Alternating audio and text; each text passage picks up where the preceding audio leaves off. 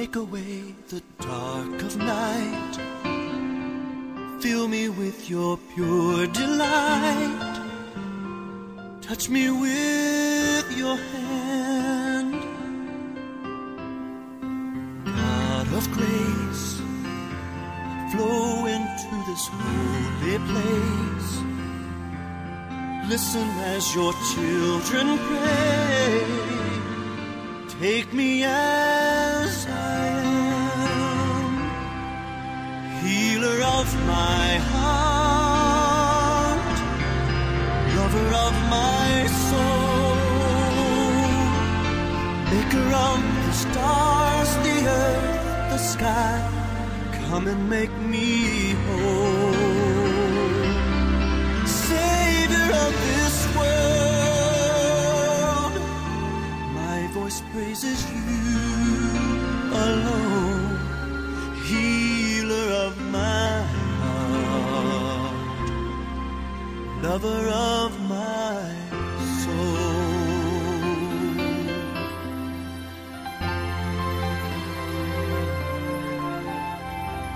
Emmanuel, lead me to the deepest well, where never-ending love prevails, drinking from your cup.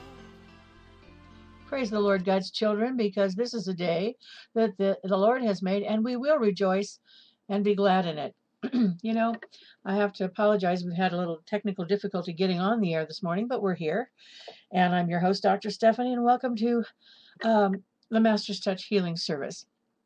You know, my friends, we're delighted to be able to bring these healing services to you to glorify God and heal His children. But right now, let me ask you something.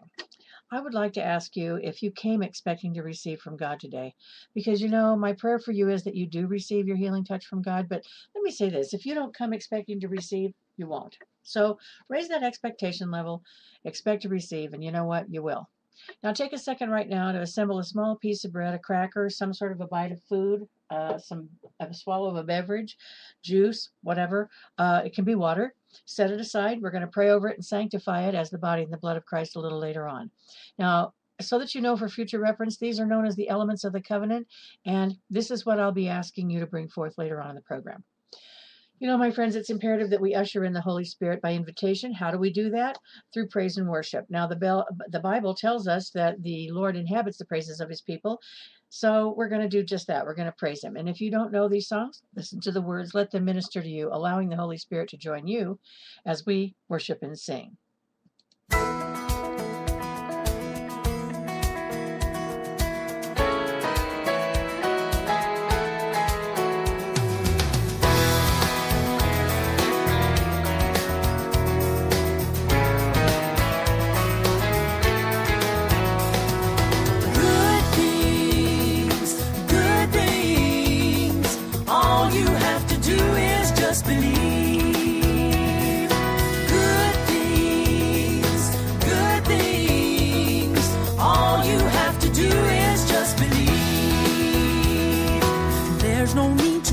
Along in darkness, life is so much better in the light.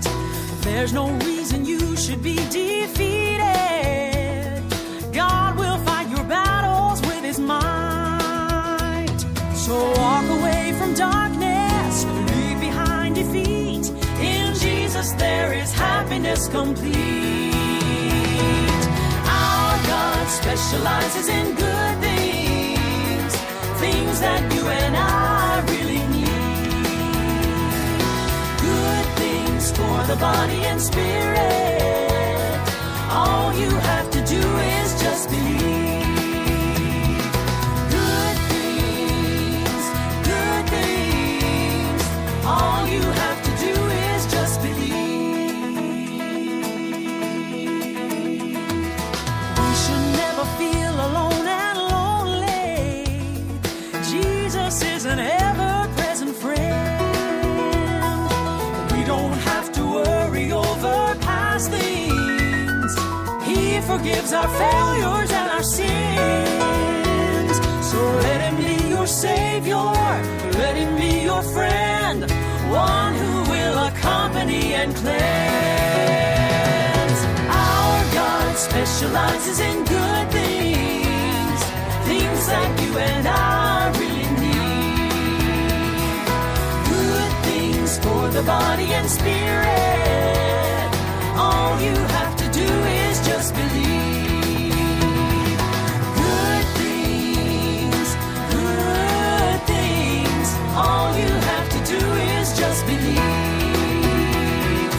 Good things, good things. All you have to do is just believe. Oh, our God specializes in good things, things that you and I really need. Good things for the body, good things for the body and spirit. All you have to do is just believe. Good things, good things. All you have to do is just believe. Just believe. All you have to do is just believe.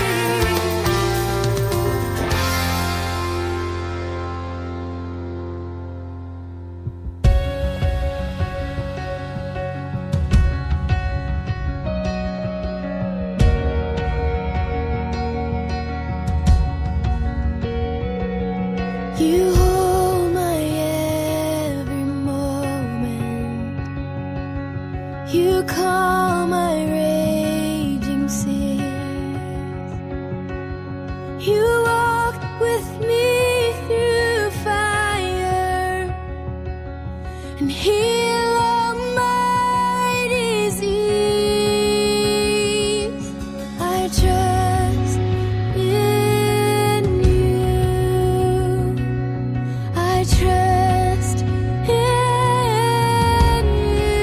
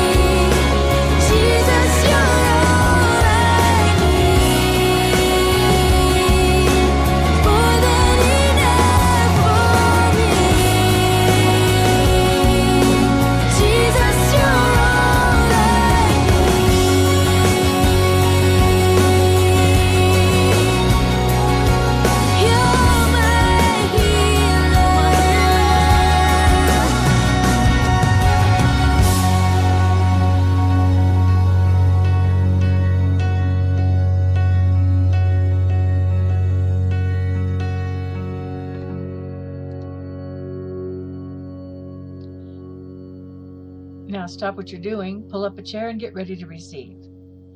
We have entered God's presence with praise and thanksgiving, and now as we dwell in His presence, embrace the sweetness of the Holy Spirit. Bask in His presence and open your hearts to receive Him.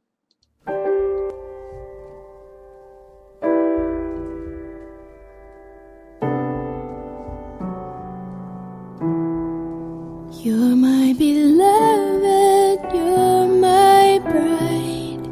To sing over you is my delight. Come away with me, my love.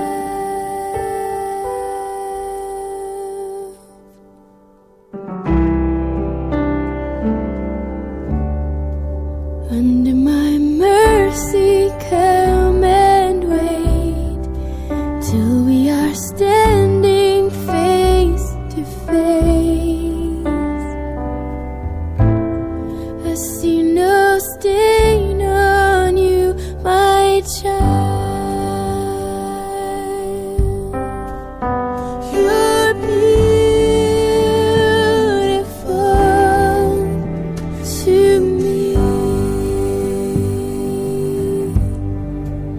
So beautiful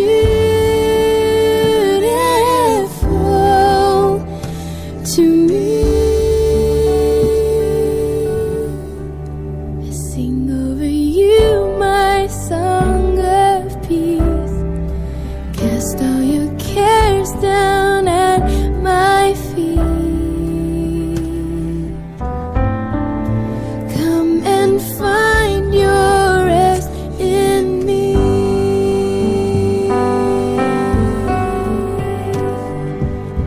I'll breathe my life inside of you.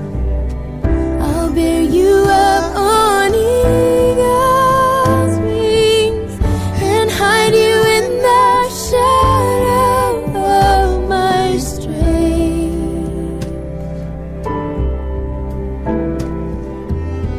I'll take you to my quiet waters. I'll restore your soul. Restore your soul.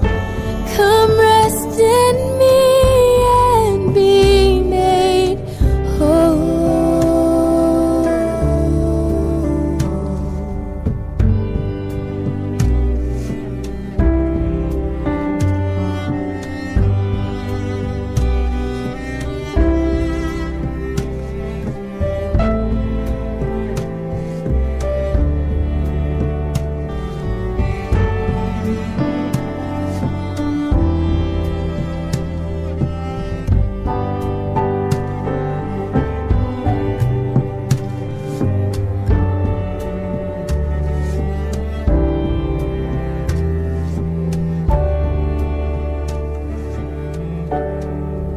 You're my beloved, you're my bride. To sing over you is my delight.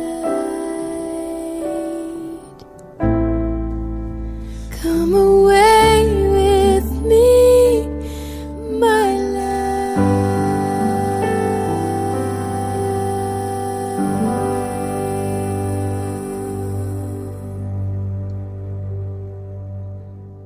Let's pray.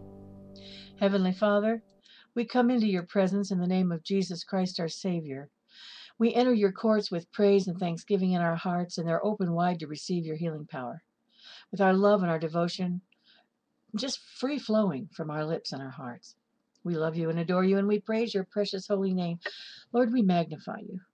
We thank and praise you that we dwell in the secret place of the Most High, and we thank you that you've already heard our prayers. We rejoice because your word tells us that all of your answers for the believer's prayers are yes and amen in Christ. Now we thank you for the gifts of utterance, Lord, the Rhema word of God, the Logos word of God, and all revelation, knowledge, and impartation. We thank you that the healing power for God and of God is here for all. It's present right now for all to heal. We give you thanks and praise for sending your only begotten Son to save us and take all sickness and disease from us. And we thank you that we are healed, made whole, and completely restored. And we give you all the honor, all the glory, and all the praise in the name above all names, the matchless name of our Lord Jesus the Christ. Amen.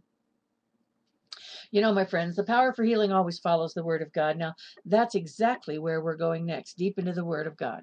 So you have to participate. We can't expect God to simply do everything for us. We have to get involved. So far, we've come into His presence, and now we're going to soak in worship. And as we do, I want you to let God hear you speak to His heart. As we prepare for His Word, open up your minds and hearts, expecting to receive.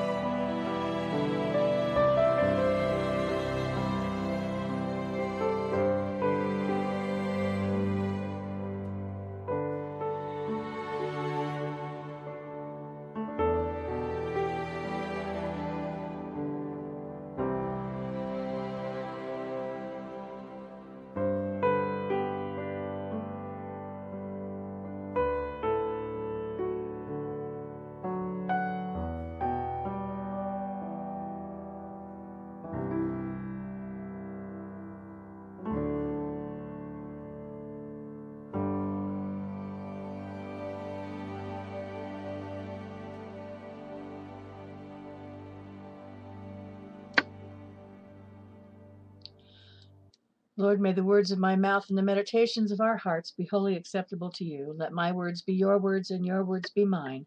In Jesus' name, amen. You know, for many years now, I've been asking this question. Do you know and understand that God can heal you? Well, do you know and understand that he will heal you? Then I follow those questions by telling people that they don't have to be sick. Why? Because God wants to heal you, folks.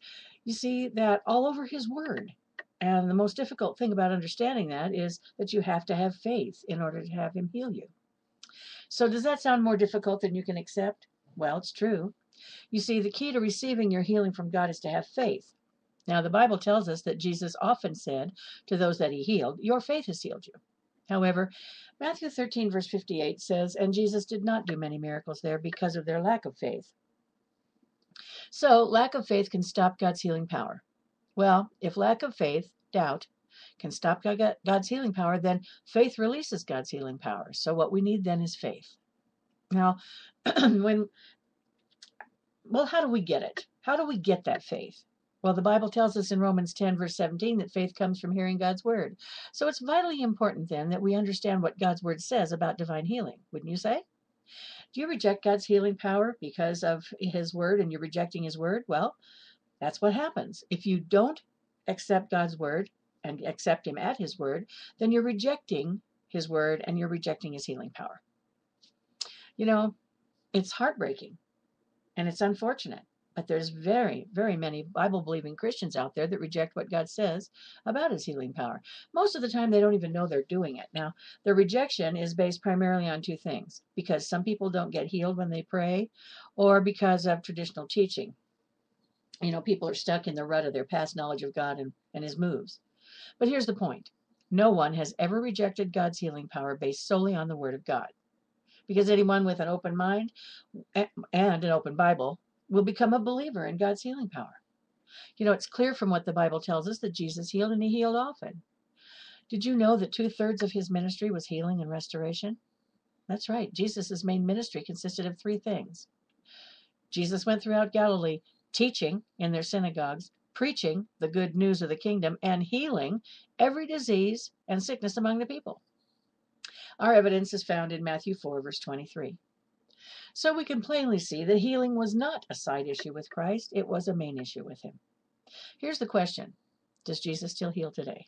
Well, according to Hebrews 13, verse 8, Jesus Christ is the same yesterday, today, and forever. Hallelujah. Jesus still heals today. Praise God. You know, the Word of God tells us in Matthew 12, verse 15, that many followed Jesus, and he healed all their sick. Jesus healed all, not some or most, folks, all. So, you know what? I had to prove it. I looked up the word all in the Greek, and all means all. So, praise his name. You know, it's God's will to heal every believer. Nowhere in the scriptures do we find that Jesus refused to heal anyone who came to him in faith. He healed everyone who believed without exception, and I've seen it over and over and over again. It happens all the time.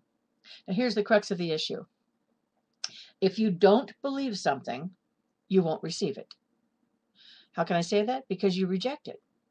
If you do believe in it, or believe something, then you have faith in it. So what do? You receive it. What happens then? It manifests for you. Well, yeah, but will it manifest instantly? It can, but most often if it has to do with healing, it's a progressive thing. It takes a process and it takes some time. Restoration, on the other hand, is instantaneous. Now, keep in mind that there will come a time in every believer's walk when their faith gets kind of wobbly.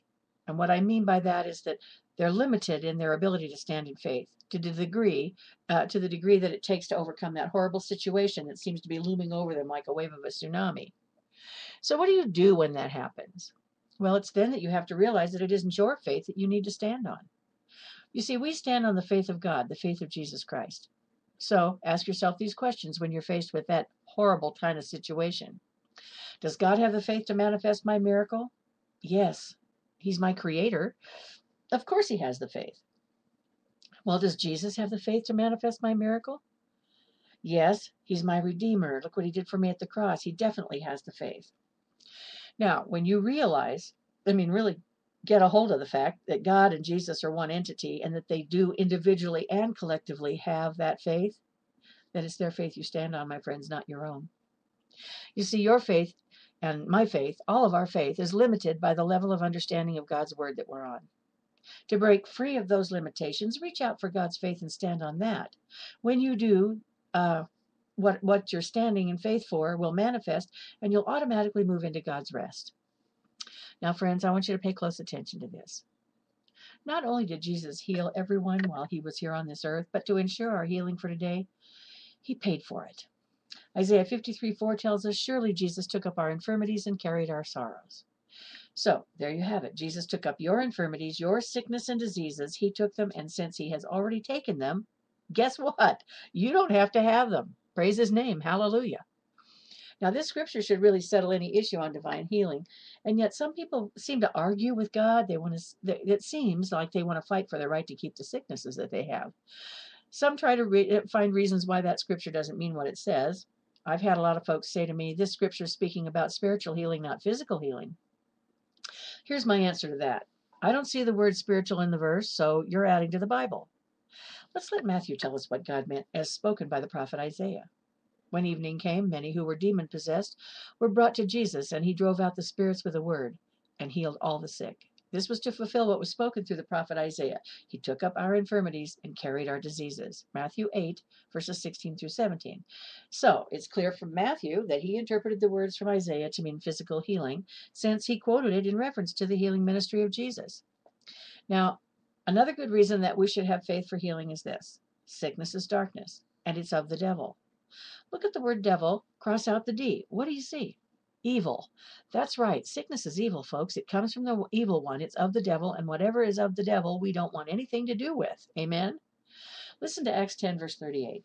How God anointed Jesus of Nazareth with the Holy Spirit and power, and how he went around doing good and healing all who were under the power of the devil, because God was with him. Then Luke 13, verse 16 tells us that after healing a woman who was crippled by a spirit, Jesus said this, should not this woman, a daughter of Abraham, who Satan has kept bound for 18 long years, be set free? Now, from these scriptures alone, and there are many, many others, we can clearly see that sickness is not caused by God, but by Satan. And God tells us in James 4, verse 7, to resist the devil and he will flee from you. Now, I know I'm making this sound simple. It is, kind of offhand. I'm saying, you're not sick. And yet, there you are, with symptoms of dire sickness, and some are in pain, and in many cases, the condition is life-threatening. However, you need to get this into your heart and your mind. We don't have to put up with anything that comes from the devil. That includes sickness and disease, lack, poverty, anything at all. Are you listening to me? Satan's a thief, and he's trying to steal your health, he's trying to steal your position with God, and he's trying to steal your healing from you. I want you to see who's making you and your loved ones sick. It's the devil, not God. So the bottom line then is this. What do you believe? And when we're finished here today, what will you believe? Go with me to Matthew 9, verses 28 and 29. The blind men came to Jesus and asked him to heal them. And Jesus asked them, do you believe that I am able to do this? Yes, Lord, they replied. Then he touched their eyes and said, according to your faith, will it be done to you? Listen, my friends, God will do for you according to your faith, according to what you believe. What do you believe? If you believe Jesus still heals and that it's his will to heal everyone, including you, if you believe that he paid the price for your healing, if you believe that sickness is of the devil and that you have authority over him, oh, by the way, you do, then you've begun your faith journey to walk in divine health. So don't tolerate sickness. You have a divine bill of rights, my friends, from receiving answers to prayer to raising the dead.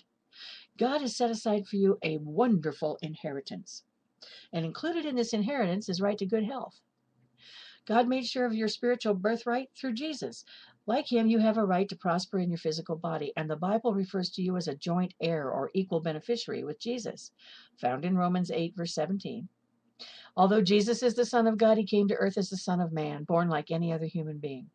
His purpose was to show us the Father, and once gathering us into himself, show us how to live supernaturally like superhuman beings in this natural world. Think about it. As a man, flesh and blood, Jesus possessed the power to heal the sick, lay hands on the lepers, correct blood disorders, manifest new body parts, open blind eyes, cast out demons, and raise the dead. What do you think his attitude towards sickness and disease was?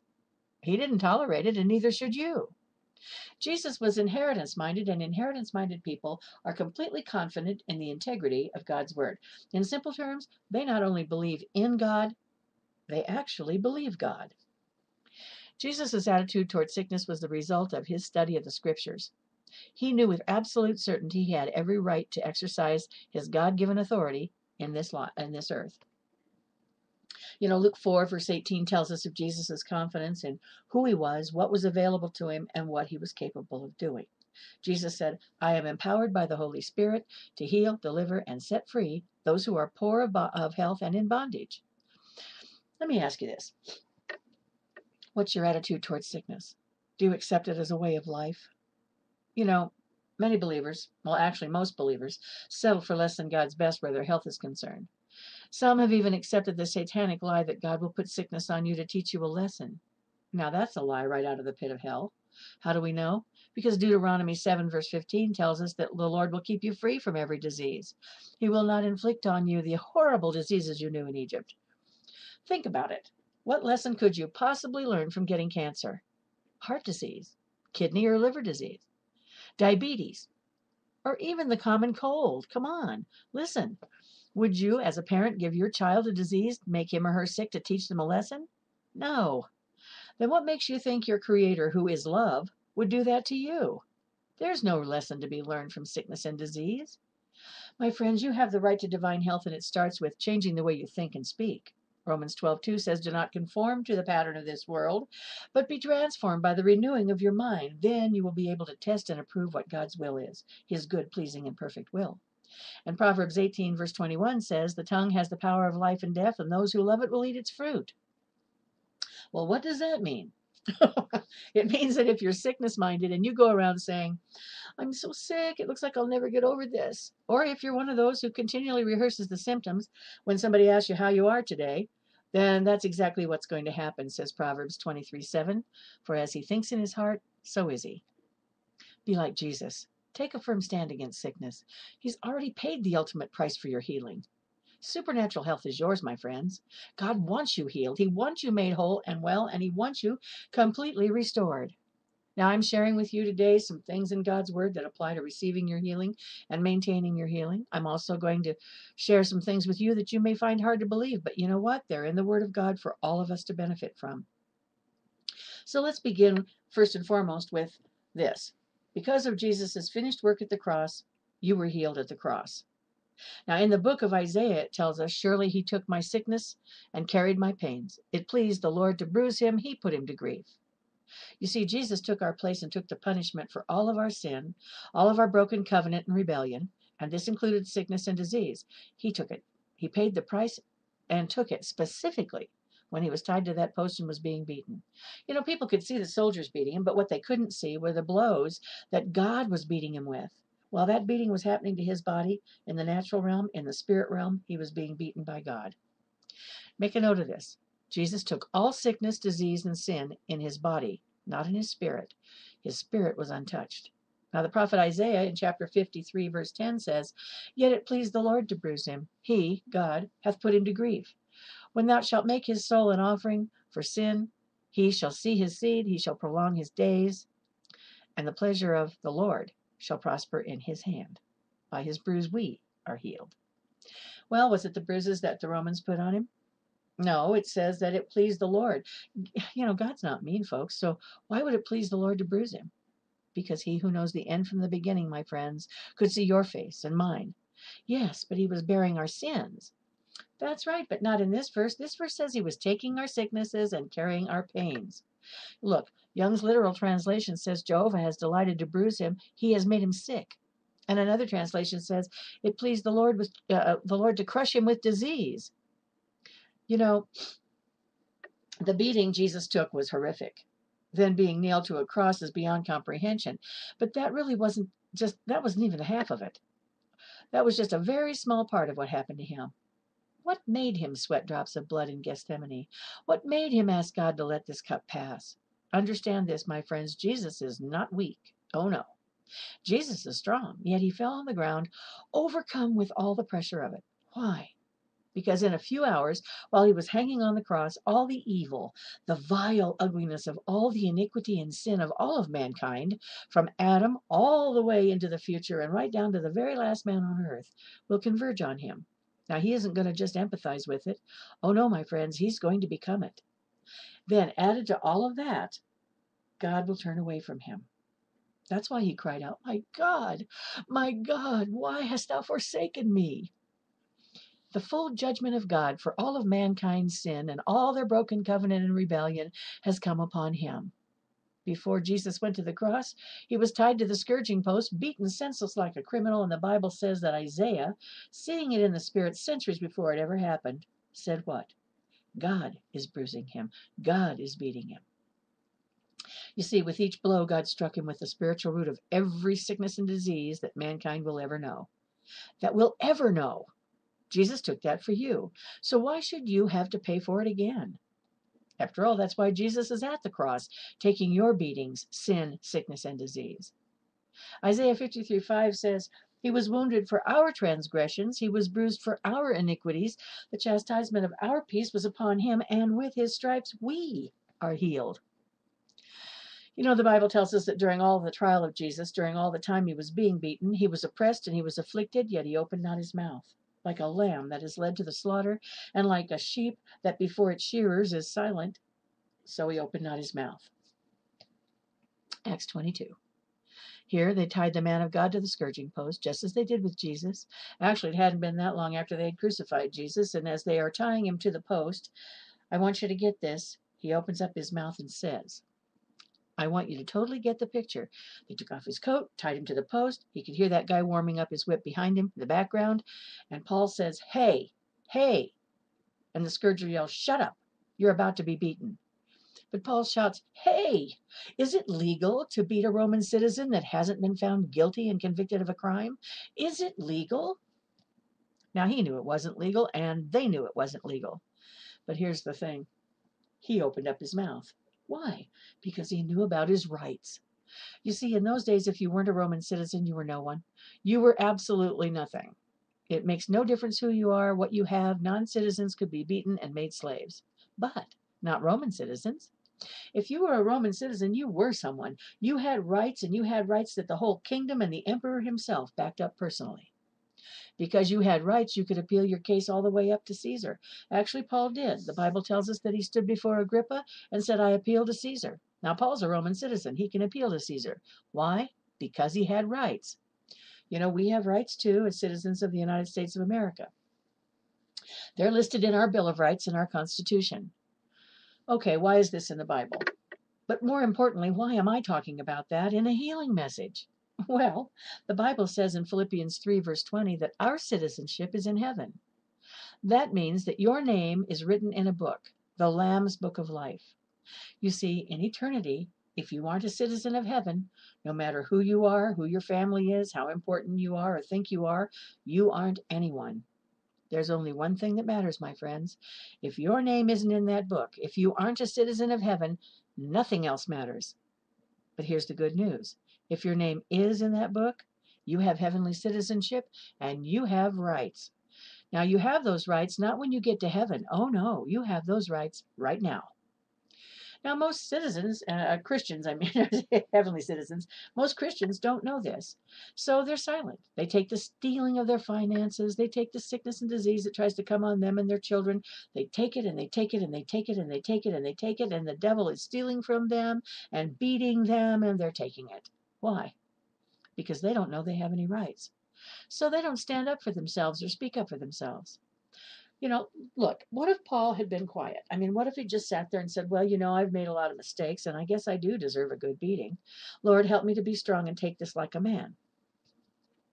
Well, if that's all you know, then the Lord will give you strength. But I'm here to tell you that there's something much, much better. Now, what did Paul say? He said, wait a minute. He opened up his mouth and said, wait just a minute. That guy with the whip is cracking it, anxious to get on with the program. He's just waiting for someone to whip and torture. He's going to flay him. He's going to flay you. So what do you say? Hey, wait a minute. Wait just a minute. That's right. You tell that devil this. It is not lawful. The devil doesn't want you to know this. He's a spiritual outlaw. He wants to take advantage of your ignorance. Now, he wants you to be quiet and take it. Paul says, is it lawful for you to whip a Roman citizen? Why? Because he knew who he was and he knew he had rights. Look, when the centurion heard Paul's protest, he stopped the whole thing. So the low-level devil comes to you. And what do? You open up your mouth and speak up, my friend. You tell him, no, not in my body. You're not giving me this sickness, this disease. Speak it out. Tell him it's not legal. Listen, when you're born again, you become a citizen of heaven, and the devil no longer has any influence over you at all. You see, you are born into the citizenship of the heavens when you accept Jesus as your Savior, and your name then is written in a book. That book is the book of the redeemed, a roster of the citizenship of the eternal kingdom of God. And now, as a citizen, you have rights, and you have to know those rights and speak them out loud. Jesus didn't open his mouth. If he had, legions of angels would have saved him. He could have. When they tied him to the post and beat him, during which time the hand of God was striking him with the core cause of every sickness and disease mankind's ever going to know, he could have said, I appeal to justice. I'm innocent. I appeal to God Almighty. If he had, he would have been saved, and we would have to pay the price for our sins. But he didn't. All he had to do was open his mouth and speak, but he didn't. He was silent. The Bible says he opened not his mouth. He took it. Why didn't he open his mouth? He was silent so that we could open up our mouths. Let the redeemed of the Lord say so. Open up your mouth and say when anything negative comes and begins pounding on you. Don't keep silent. Open up your mouth and say, it's not legal. Tell the devil, it's not legal for you to touch me. I'm a citizen of heaven. I belong to the Lord Jesus Christ. You speak up and the enemy will flee. Resist the devil and he will flee from you. Open up your mouth and declare that you are the righteousness of God in Christ Jesus. Praise God for this information, my friends. Praise God for our rights and heavenly citizenship. Hallelujah. Glory, glory to God. Now, in 1 John chapter 4, verse 17, it says this, as he is, so are we in this world. The he that scripture is referring to is Jesus. So let's put his name there. As Jesus is, so are we in this world. Not only are you where Jesus Christ is, seated in heavenly places in Christ Jesus, but you are also as Jesus Christ is. Okay, how is he? Full of perfection and life. His health is the vibrancy of his life. While he was here on this earth, he was never sick. He didn't have so much as a headache or a hangnail. So why couldn't we walk in that same vibrant health? We can, because of the profound union we have with Jesus through our faith. Remember, when he found us, we were sinners and separated from God because of our sin. But now, we believers are in union with Jesus Christ, us in him and he in us, through our faith. And we're something completely new and different. The Bible tells us in Genesis 2, verse 23, I'll get it. Genesis 2:23, about God taking a rib from Adam and creating Eve. And Adam said this, this is now bone of my bones and flesh of my flesh. She shall be called woman, because she was taken out of man. Well, you need to understand this. When we're born again, we are born out of, through Jesus Christ. And we are now, as born again believers, bone of Jesus's bone and flesh of Jesus's flesh. We are a new creation in Christ Jesus. We now have Jesus's DNA. We are born of him spiritually and physically restored to his supernatural health and wholeness. So watch this now. If Jesus is in us and we're in him, then all of his vibrancy of life, all of his attributes, all of his wholeness and divine health are in us as well. When we're born again, we, like a caterpillar, make a great exchange, my friends. The caterpillar goes into a chrysalis and a supernatural exchange happens. What happens? He comes out a butterfly. He remains a butterfly for the rest of his life. He can never go back to being a caterpillar. He will forever remain a butterfly. Now, when we accept Jesus Christ as Lord and Savior, a supernatural exchange takes place. Ready? In the twinkling of an eye, we move into Christ. However, we never come out of him. We remain in Christ for all eternity.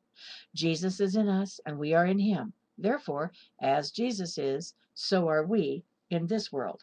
So when symptoms come knocking, and you know they're going to because the enemy doesn't want you to know that it's illegal for him to touch you, speak it out loud. As Jesus is, so am I in this world. You know, it's imperative that you understand this. When Jesus was crucified and afterward went to hell, he destroyed Satan. He took the keys to hell and conquered sin and death. And he defeated the devil, took back the dominion and authority, the empowerment of God that was given to Adam and Eve, and restored it back to who? Us. He restored us to the blessing, that empowerment. Now, when Jesus was on the earth, the Roman army would vanquish their foe, and then they would strip their leaders and captives down to nothing, nakedness, and then tie them together, single file. Then they'd march them throughout their territory, showing everyone they were defeated and had no power. That is exactly what Jesus did with Satan and his cohorts. Now, the devil doesn't want you to know that Jesus took away all of his power. So, what did he do? He spends all of his time roaming about like a roaring lion, looking for whom he may devour. That would be those who think he still has power. Now, his bark is the only thing he has. He no longer has a bite. These are the only things Satan can do since then. Number one, he can distract you. He can take your focus off of God and move it over onto the cares of this world. He's a master at it, isn't he? I know you've had that happen. He can deceive you. He's very cunning and sneaky in his deceptions. He's the father of all lies. He's crafty, wily, so be aware of the wiles of the devil. But here's the key. Ready? He always attacks you where you lack knowledge of God's word. Then, just to make sure he contains you as a captive, he liberally sprinkles everything he does with fear. Fear is twisted faith. Remember this, the devil can't create, he can only imitate. So open up your mouth and tell him it's illegal for him to touch you. Tell him you know he has no power because Jesus defeated him at the cross. Tell him you are a citizen of heaven and belong to God. Then, tell your body to line up with God's word. When you get up in the morning, tell your body how it feels. You never, never, never let your body tell you how it feels. Now you have to understand this. Satan cannot give you sickness and disease. Well, wait a minute. You said earlier that Satan's the one making us sick. That's correct, but Satan can only offer it to you. Satan always works from the outside in, and God always works from the inside out. Now, because Jesus is one flesh with you and the Holy Spirit resides in you, there's no room for the enemy. He can't even get in.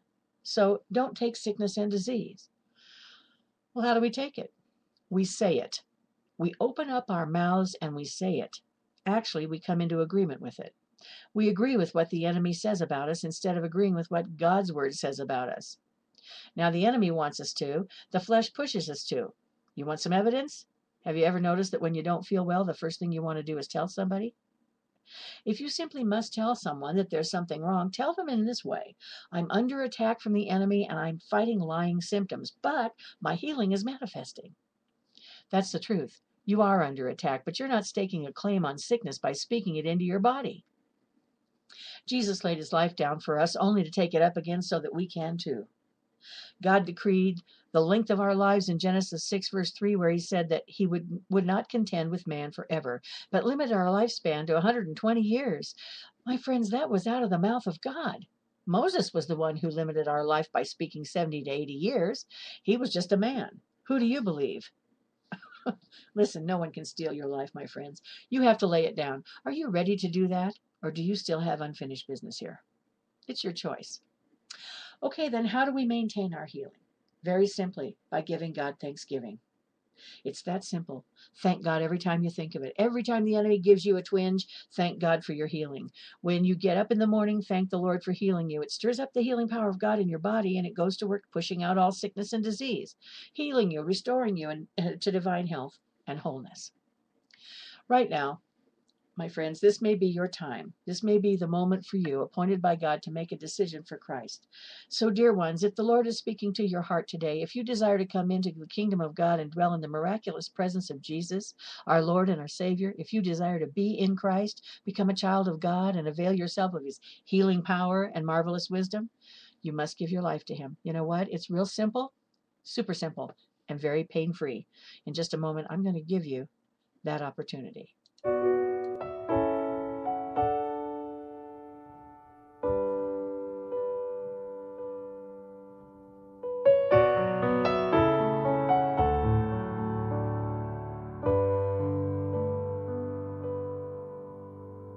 If you had not come, tender baby king, and humbly left your throne to reach someone like me. If you had not walked upon this broken ground, where on earth would I be now? If you had not come.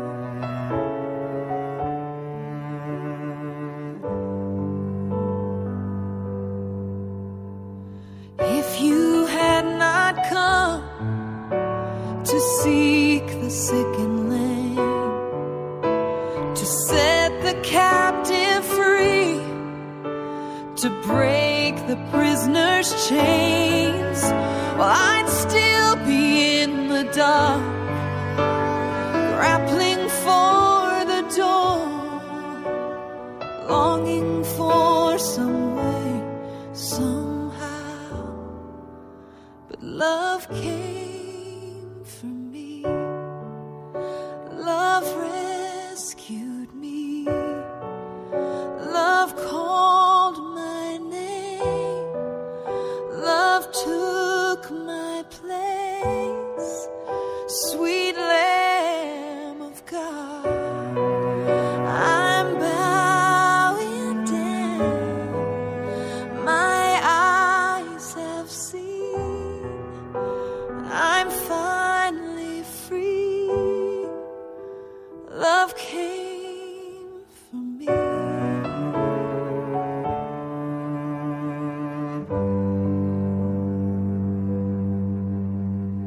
If you had not come, willing, spotless Lamb, my sin would be too much for you to take me as I am. But oh, the blood of Christ that washes over me, flowing from your hands, your feet. I don't have to worry where I'd be, 'cause love came for me. Love rescued me. Love called my name. Love took my place. Sweet Lamb of God, I'm bowing down. My eyes have seen, and I'm finally free. Love came for me.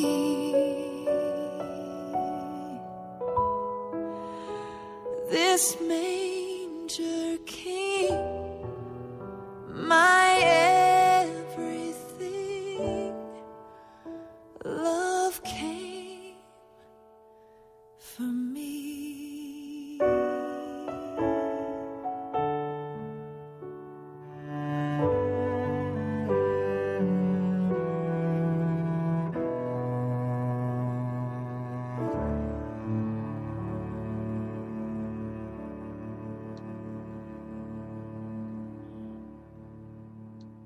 To know and have a relationship with Jesus Christ as Lord and Savior, sincerely repent from all of your sins. Repent means change your mind and turn away from all sin. Come before the Lord with a contrite heart, which is a broken, crushed, and crippled heart, and reach out to Jesus. Pray this with me. Lord Jesus, I come to you as a sinner and surrender my life to you. I believe that you are the Son of God. I believe that you died for me and set me free for all eternity from all my sin. I believe that you rose from the dead and sit at the right hand of God the Father. Take over my life and cleanse me of all unrighteousness. I receive you as my Lord and Savior. I renounce the devil and all sin. Lord, I receive from you the gift of righteousness, total forgiveness of all my sins, past, present, and future, divine health, wholeness, and restoration, your protection, direction, your provision, your peace, and the gift of everlasting life. I'm yours. Come into my heart and take over my life. In Jesus' name, amen. Now, if you join me in that prayer and you believe what you prayed, then you're saved. Hallelujah. Welcome to the family of God. Do you know that all of heaven is rejoicing?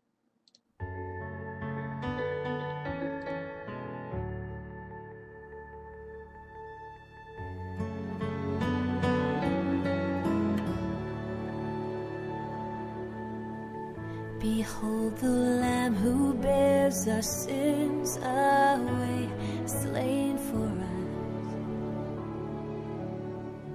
And we remember the promise made that all who come in faith find forgiveness at the cross. And so we share in this bread of life, and we drink of his sacrifice as a sign of our bonds of peace around the table of the King.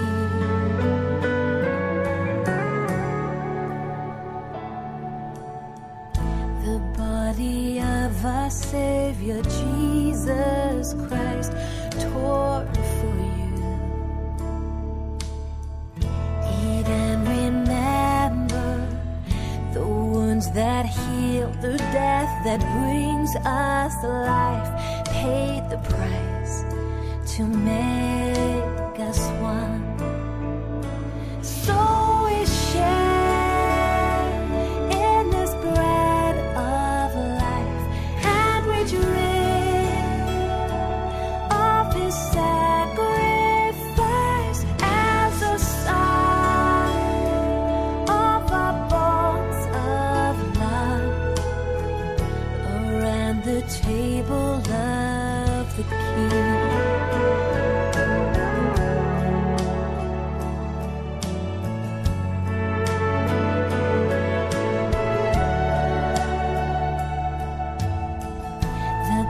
That cleanses every stain of sin, shed for you. Drink and remember, he drank this cup that all may enter in to receive the life of God. So we share in this bread of life, and we drink of his sacrifice as a sign of our bonds of grace around the table of the King.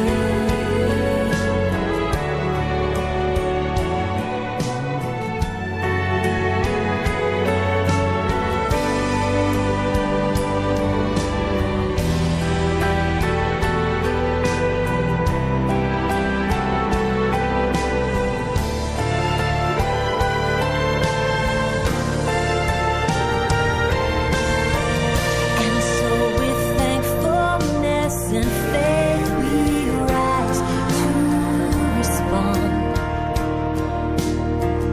and to remember our call to follow in the steps of Christ as his body here on earth.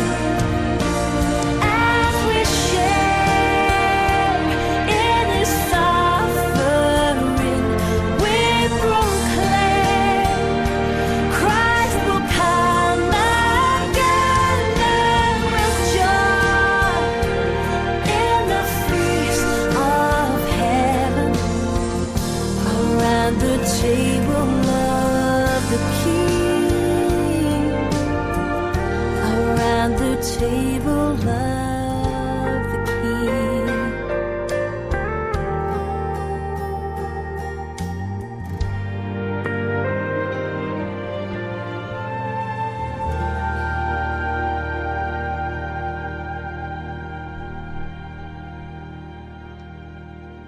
One of the wonderful things that we receive from partaking of Holy Communion at the table of the King of Kings is healing of our bodies and minds. Listen closely. Healing can be yours just from taking Holy Communion.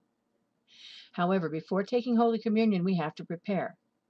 But before we do prepare, I want you to understand something about our use of the elements of the covenant.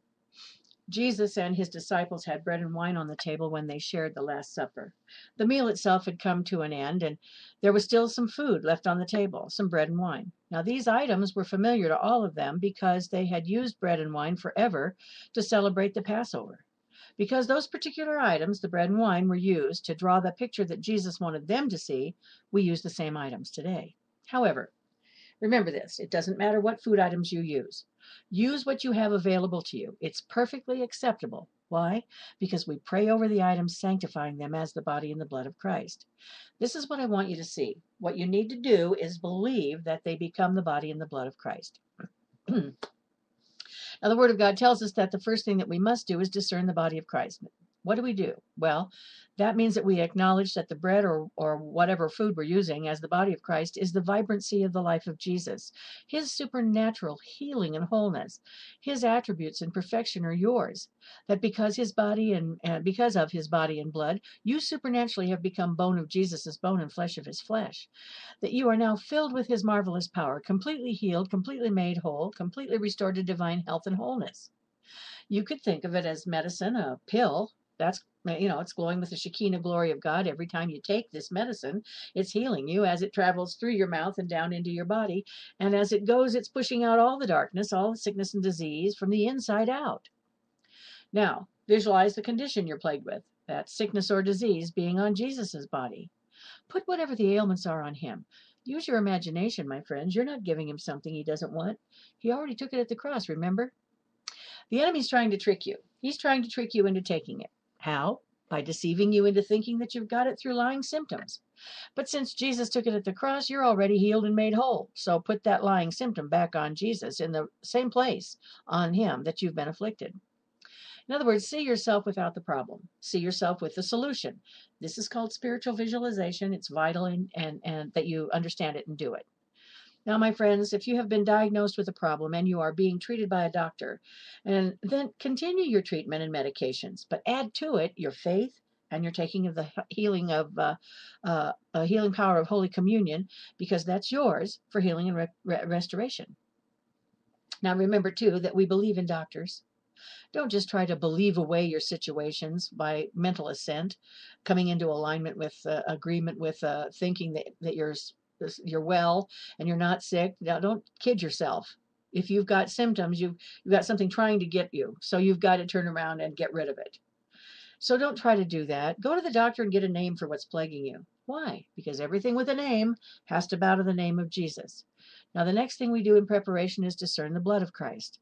We discern it as the forgiveness of all sin, past, present, and future. The restoration of the blessing to your life, the power and the authority of God in your life in full operation.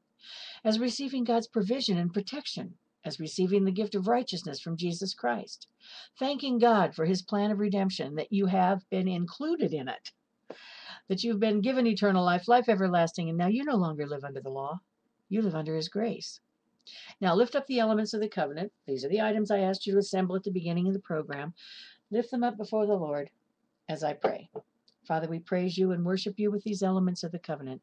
We thank you that your only begotten Son, Jesus, gave his life sacrificially so that we may live and have life more abundantly. We thank you now as this food item becomes our portion of his healing body and the vibrancy of his life within us. We thank you that as we partake of the body of Christ, we become healed and made whole, completely restored. We thank you that this beverage becomes our portion of his cleansing blood, that we're continually washed in that waterfall of his precious blood and renewed within as we continually remember his act of love on the cross on our behalf. In the name above all names, the matchless name of Jesus the Christ, we pray. Amen.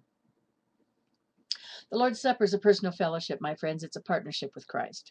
Partaking of one bread creates partnership between the members, disciples as well, and it merges them into one body known as the church.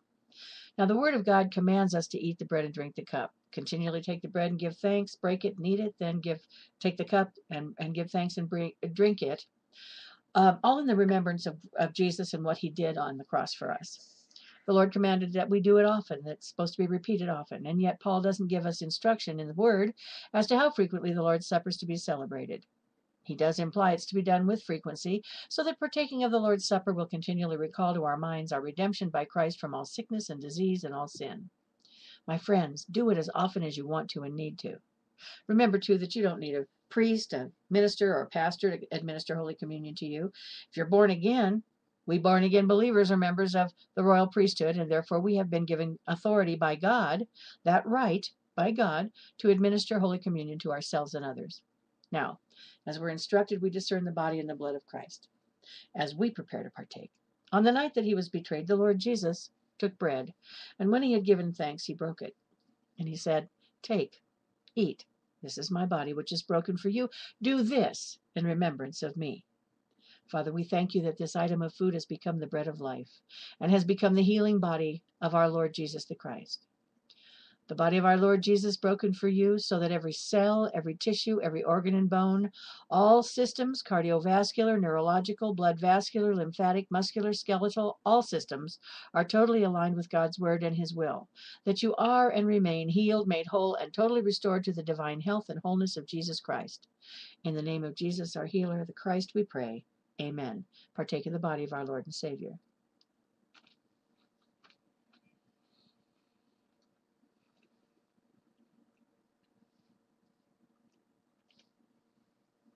In the same manner, he also took the cup after supper, saying, "This cup is the new covenant in my blood. Do this as often as you drink it in remembrance of me. For as often as you eat this bread and drink this cup, you proclaim the Lord's death until he comes." Father, we thank you that this beverage has become our portion of the precious saving blood of our Lord and Savior, Jesus the Christ. The blood of our Lord Jesus shed for you, in celebration of the finished work of Jesus on the cross, for the remission of all of your sins, past, present, and future, for the restoration of the power, the blessing in your life, and the gift of righteousness, and his protection. In the name of Jesus, our Redeemer and Savior, the Christ, we pray. Amen. Partake of the the blood of our Lord and Savior.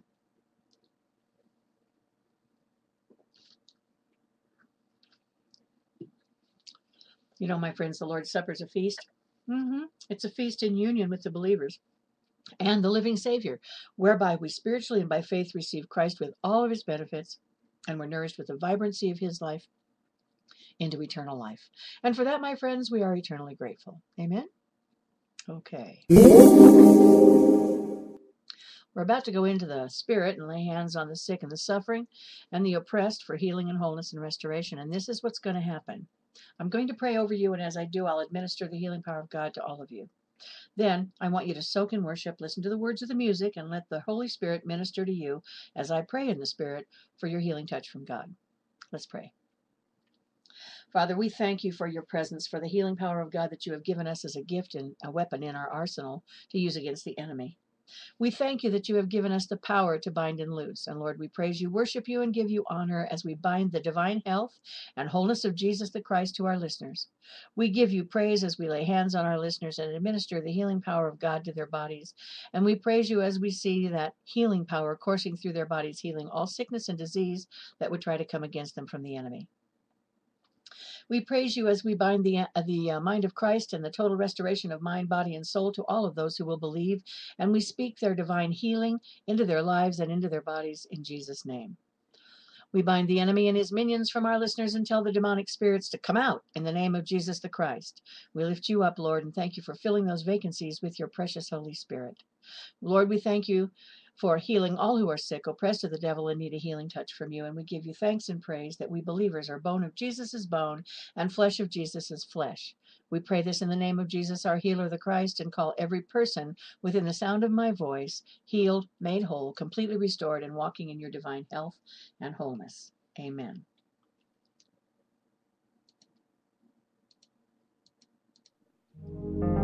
Healing oil flowing down, liquid love, saturate me now, overshadow me,